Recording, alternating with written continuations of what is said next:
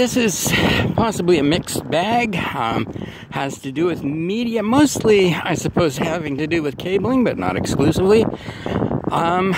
So a number of different problems with, as I say, often associated with cabling, but we'll get some counter examples in here. Anyways, to do with problems, security problems with your network. Generally speaking, a local area network, but again, some of these issues carry over into other communications situations.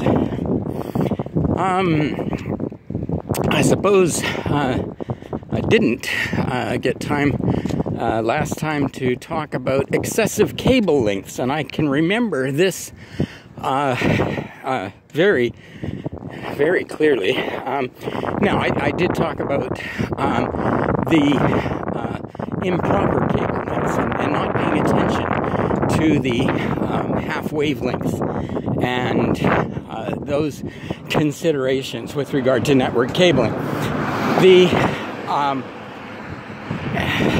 This is a little bit different, but there are standards with regard to the cabling as to maximum cable lengths. For example, Ethernet.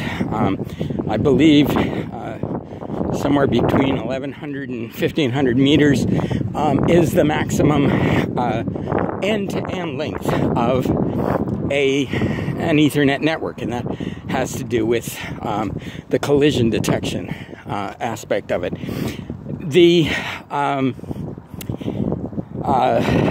But this is a little different. There are in other situations similar restrictions. Now, I suppose I should back up with the Ethernet. That's coax cable that we're talking about.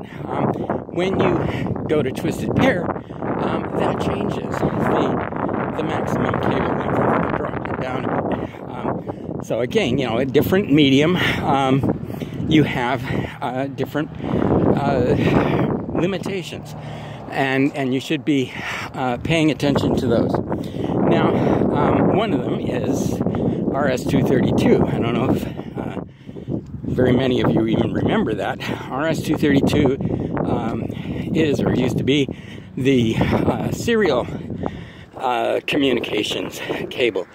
And we would use it for modems, we would use it for terminal connections, we would use it for a number of different things. The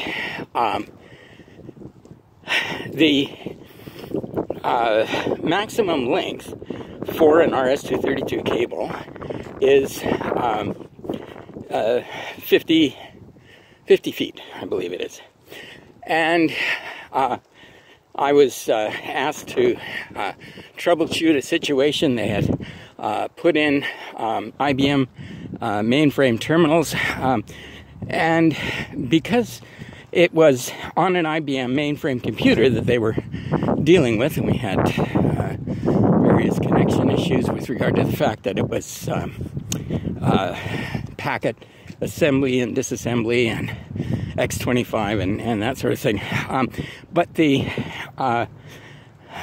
were having all kinds of problems, and primarily because IBM terminals at the time were primarily block-oriented. You needed to have all the data that was going to be displayed on the screen, and it would download blocks in order to set up a screen. It would transmit blocks after you had filled in all the forms on the screen. So, anything that went wrong could mess up a lot of data. And so they were having problems, and I looked at the office where they had the terminals installed, and I looked at the machine room that they had connected to the packet assembler disassembler, and told them, look, I think you have a problem here because your cable lengths are getting close to that 50-foot limit. And they said, no, those cables aren't 50 feet long, they're 300 feet long. They had decided that since, they didn't know, they might want to move somebody to a different office, that when they pulled the cable, they just, put as, long a cable as they could build into that space, and nobody had paid attention to the fact that this was over limit. And as a matter of fact, when I went into the machine room, as was common in those days, it had a raised floor, and you took up the tiles on the floor. Well, they called the space under the floor the snake pit, and you could certainly see why. When you took a tile up, it did. You just saw coils and coils and coils of cable, and I was rather certain that if you took out all the supports for the raised floor, the floor would still stay there because it would be resting on all that cable. And of course, they had all these coils of cable sitting beside each other, across each other. So of course, there were aspects of noise. There were, it was quite clear why they would have problems with that. And basically, at that point, I just said to them, look, there's nothing I can do about that. You're going to have to live with the fact that you are going to see a lot of errors. Don't know what they did. Anyway, so when you're dealing with cables, of course, you have to consider the possibility of tapping. Somebody tapping into your line if the cable is exposed at any point. And an awful lot of companies are now running any kind of cabling for digital systems through through conduit, so that the areas where the cables are exposed are few and far between, and we can hope that we don't see too many opportunities for people to actually tap into the cable.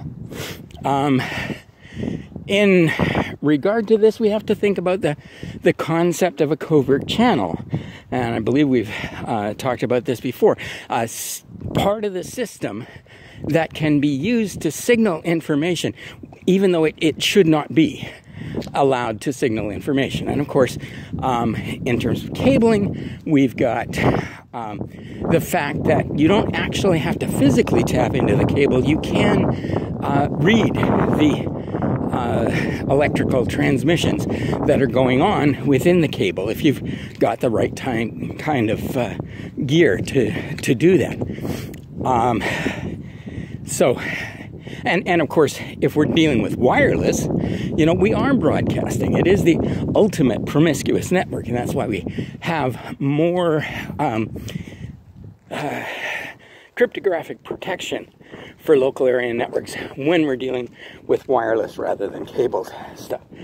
And of course, you've got, when you're dealing with tapping, you're also dealing with interception. Not only interception, but the possibility of intercepting the traffic and then